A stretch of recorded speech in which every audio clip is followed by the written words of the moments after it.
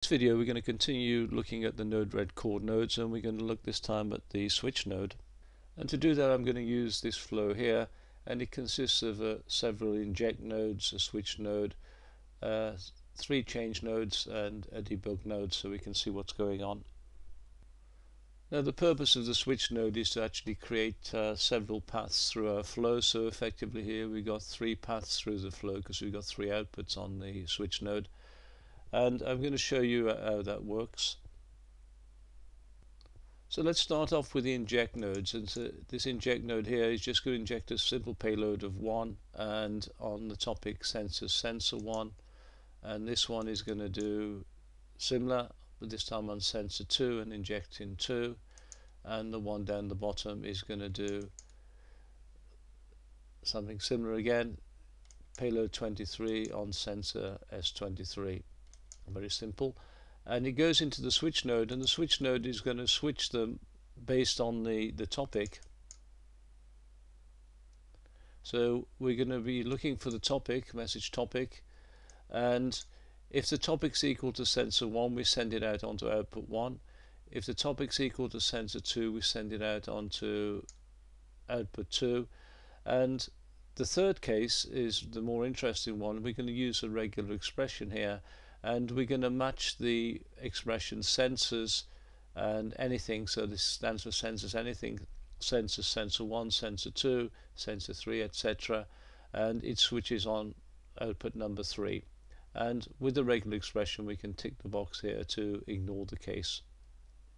So if I get a message coming in on sensor 1, it should go out on output 1, sensor 2 on output 2, and sensor anything else on output 3, but output 3 will also catch anything for sensor 1 and sensor 2. So to avoid that, there's a option here that says stop after the first match. So if we enable that option here, then anything coming to sensor 1 goes on 1, 2 goes on 2, anything else goes on 3, because as soon as we find sensor 1 we stop, as soon as we find sensor 2 we stop, and we don't find sensor 3 until we get here, and it goes out on output 3. Okay, so let's run it and make sure it actually happens the way we think it's going to happen. Before we do that, these nodes here, so the output here on the switch node is fed into this change node, and all it does is to change the payload to output 1, and this is so we can actually see which output it's coming on when we go into the debug node, and this one changes it to output 2 and this one changes to output 3, because we're using the same debug node for all switch outputs. So this is just to make sure that we know where it's coming from. Okay, so let's deploy it.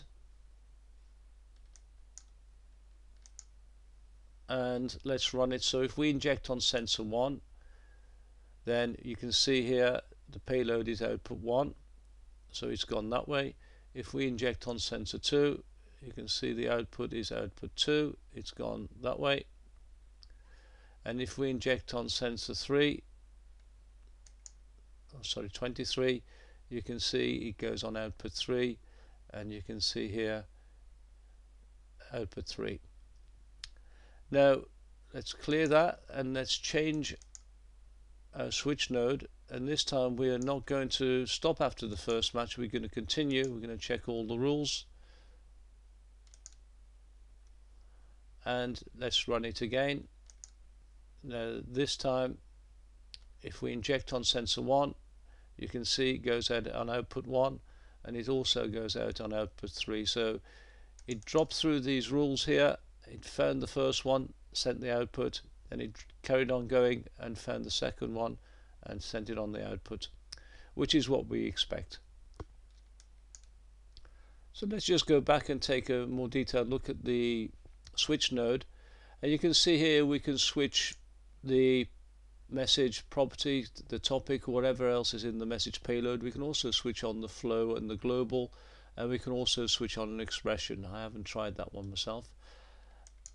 And we can create multiple options. We just add there, and we can create another output node here, and when we're looking for a match we can use the equals, not equals, is between, false, true, etc. And we can also use some sequence rules. Again, I haven't done that, and JSON Arta expression, and I haven't tried that one either. But it's quite a powerful set of options here. Remember, if you need to find out more information about any node, including the switch node, if you highlight that node, and you can see it highlighted here, then you click on the information tab over here on the right hand side, and it will show you more details about that node and how it's used. Okay, that brings us to the end of the video. If you've got comments on the video, then please leave them below. If you like the video, then use the like button below. And if you want to be notified of new videos to the channel, then you can always subscribe.